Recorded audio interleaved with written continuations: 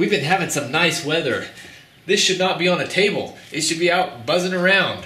When I got the little PW50 a couple weeks ago, it had a lot of problems, but 3 of them were critical. The engine didn't run, the lower steering bearing was dangerously loose, and the rear wheel was bent. We were able to sort out those issues in the first 2 episodes, and now there's just a list of relatively minor jobs. When we left off last time, I was waiting for an oil pump actuator cable and oil tank to arrive in the mail. Well, the postman came through. Let's see how these fit.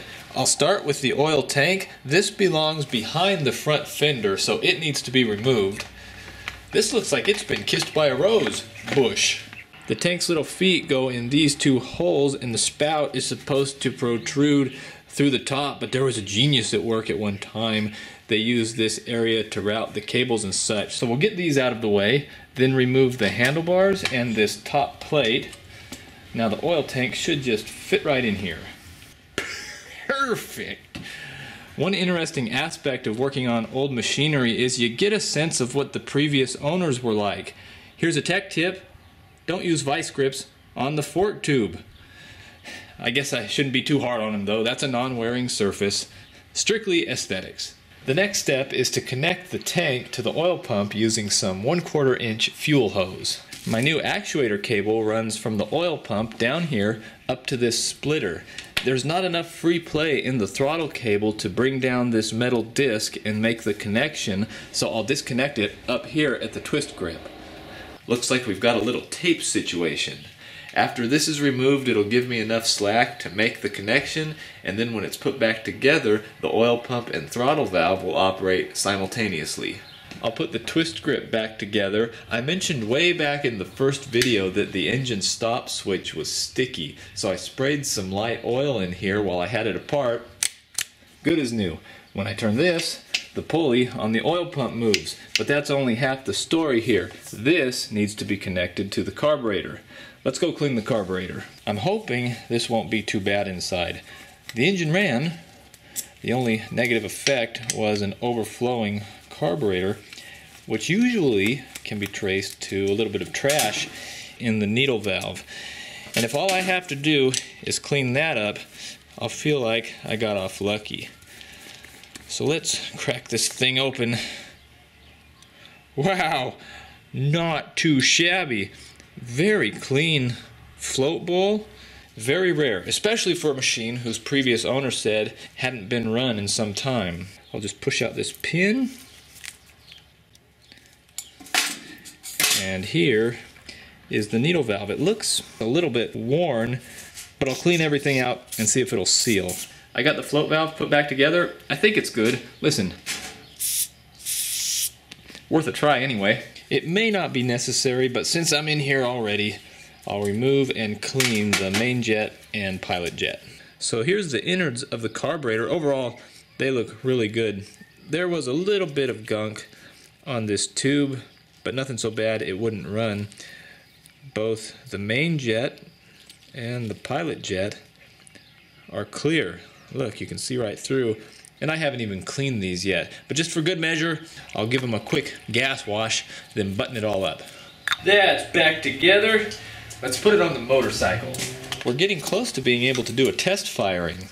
The carburetor is physically installed. I still need to attach the throttle, the fuel line, and the oil injection supply tube.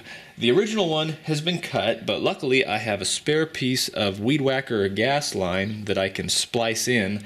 I don't like adding extra connections, especially in a critical system like this, but I'm not about to spend $5 on the correct hose either. Somebody didn't get the memo. You're not supposed to use a drill bit to tighten up screws.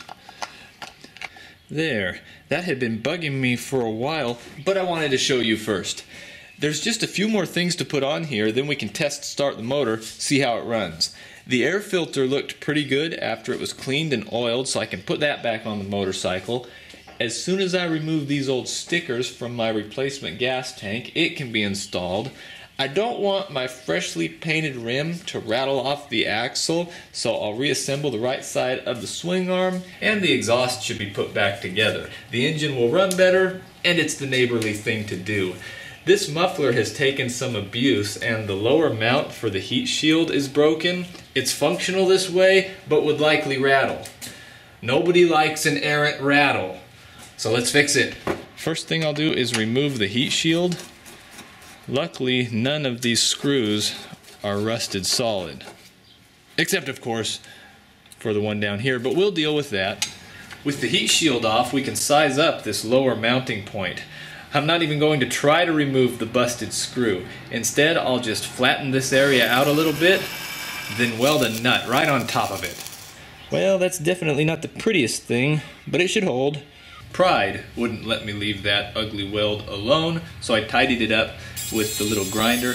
Next, I need to duplicate a piece of metal that looks like this to go right here for a mounting screw to go through. I'll use a flat washer that already has a hole of the correct size and cut off the sides so that it can fit in the heat shield. Okay, now for the challenging part. I need to weld this piece in here very carefully. I just need to kiss this joint with the electrode. If I leave it there for a moment too long, it'll melt a big nasty hole in this heat shield. And here we go. Let's see if I can be a soft touch. Big test, big test. Whew. Looks like we got it. I got a good weld right here and right here. I'm not sure why these little volcanoes popped up. I'm guessing it's because I was welding on rusty metal and maybe some contaminants vaporized and bubbled up to the surface. It should still be plenty strong. I'll put it back on the muffler. The heat shield fits, so the exhaust is ready to go, but I've made an unfortunate discovery. I took a peek in the exhaust port and the piston is scored.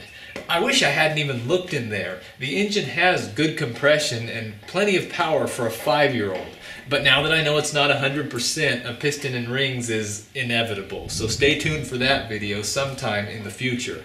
For the time being, I'll grit my teeth and put it back together as is. It's possible the scratched piston was caused by that open oil line sucking air through the carburetor. I wonder if someone disconnected the oil injection because they didn't trust it, and in doing that modification caused the damage they were trying to prevent.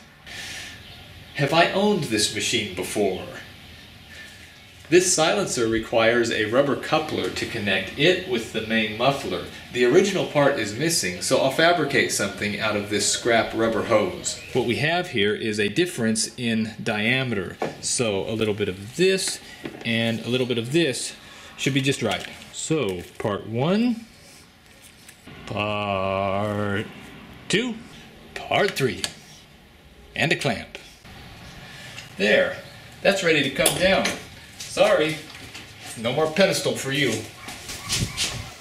Okay, time for a test start. I want to see if we did any good with some of these repairs. I'm watching a few things specifically here. When we began, the carburetor leaked fuel from the overflow, but I think that problem is solved. I put some mixed gas in the tank, turned on the valve, and there's no gas on the ground.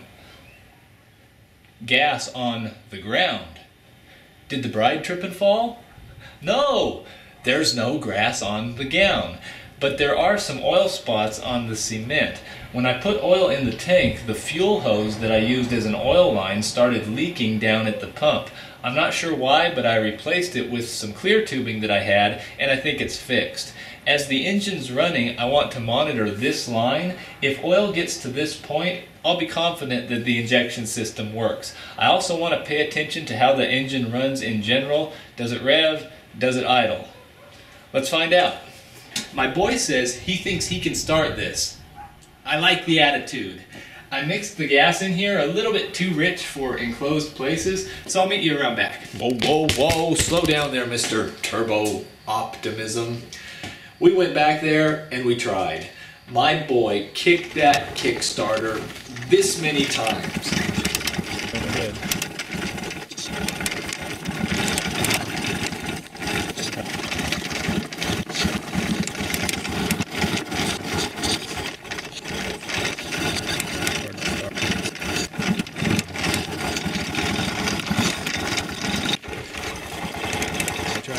He was able to get the engine started because he's a champion, but it ran really poorly, almost like it was out of gas. The good news is we were able to get some oil in that line by the carburetor, but we couldn't figure out why it was running so bad until I pulled the fuel line and saw that even when the valve was open, barely a trickle of gas was coming out. So there must be some garbage in the tank.